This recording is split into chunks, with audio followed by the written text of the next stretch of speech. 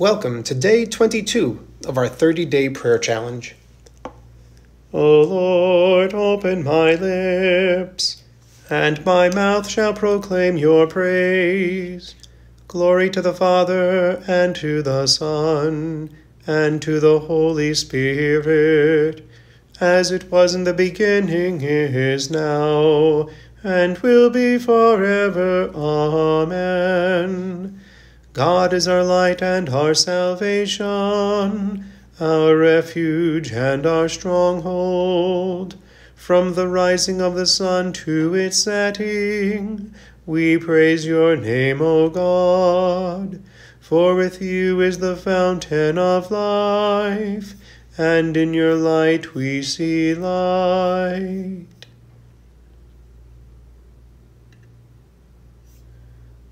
The Holy Gospel according to Matthew, the 5th and 6th chapters. Jesus said, "Let your light shine before others, so that they may see your good works and give glory to your Father in heaven. Do not think that I have come to abolish the law of the prophets. I have not come to abolish, but to fulfill. For truly I tell you, until heaven and earth pass away, not one letter, not one stroke of a letter, will pass from the law until all is accomplished. Therefore, whoever breaks one of the least of these commandments and teaches others to do the same will be called the least in the kingdom of heaven. But whoever does them and teaches them will be called great in the kingdom of heaven. For I tell you, unless your righteousness exceeds that of the scribes and Pharisees, you will never enter the kingdom of heaven." Next, Christ teaches on the law. His 5th teaching is on swearing falsely. He said, "Again, you have heard that it was said to those of ancient times, 'You shall not swear falsely, but carry out the vows you have made to the Lord.'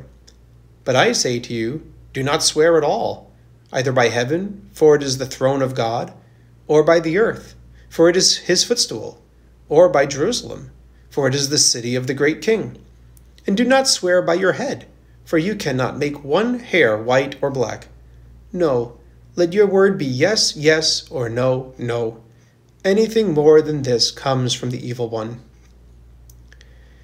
After additional teachings, Christ concludes saying, "Be perfect, therefore, as your heavenly Father is perfect.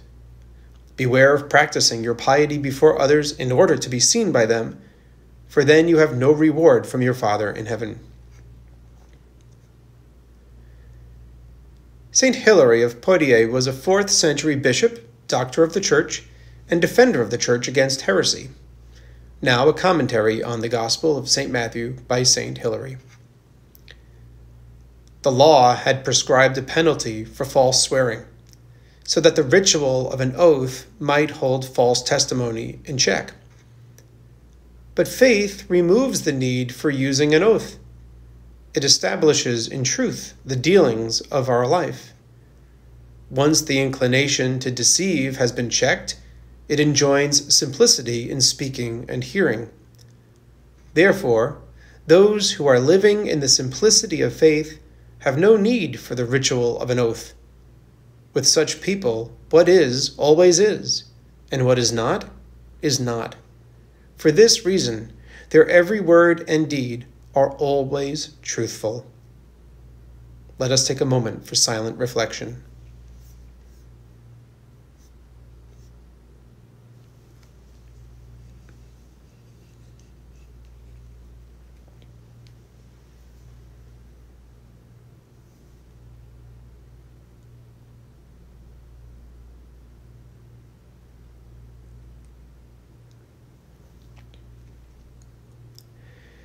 In peace let us pray to the Lord.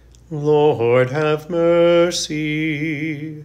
For the peace from above and for our salvation, let us pray to the Lord. Lord, have mercy. For the peace of the whole world, for the well-being of the Church of God, and for the unity of all, let us pray to the Lord. Lord, have mercy. For this holy house, and for all who offer here their worship and praise, let us pray to the Lord. Lord, have mercy. For our bishops, Elizabeth and Layla, our pastors, Albert and Varinia, for all servants of the Church, and for all the people, let us pray to the Lord. Lord, have mercy. For our public servants, for the government and those who protect us, that they may be upheld and strengthened in every good deed, let us pray to the Lord. Lord, have mercy. For those who work to bring peace, justice, health, and protection in this and every place, let us pray to the Lord. Lord, have mercy. For those who bring offerings, those who do good works in this congregation, those who toil, those who sing, and all the people here present who await from the Lord great and abundant mercy, let us pray to the Lord. Lord, have mercy. For favorable weather, for an abundance of the fruits of the earth, and for peaceful times, let us pray to the Lord.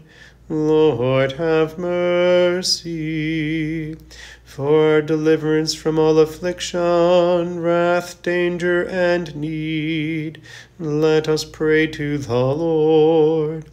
Lord, have mercy. Help, save, comfort, and defend us, gracious Lord.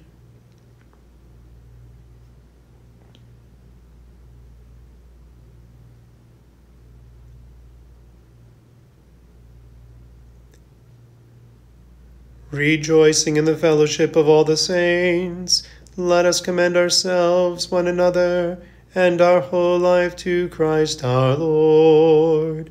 To you, O Lord. Lord, remember us in your kingdom, and teach us to pray.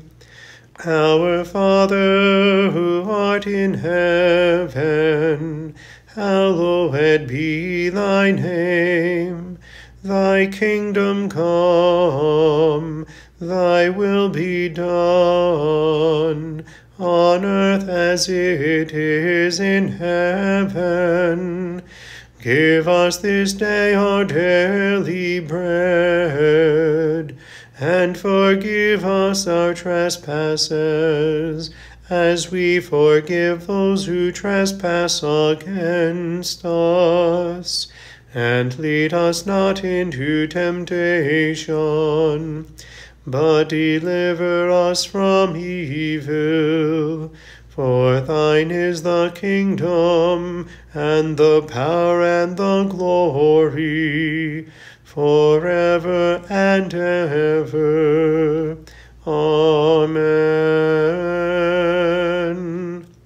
Let us bless the Lord. Thanks be to God. The peace of God, which surpasses all understanding, keep our hearts and our minds in Christ Jesus. Amen.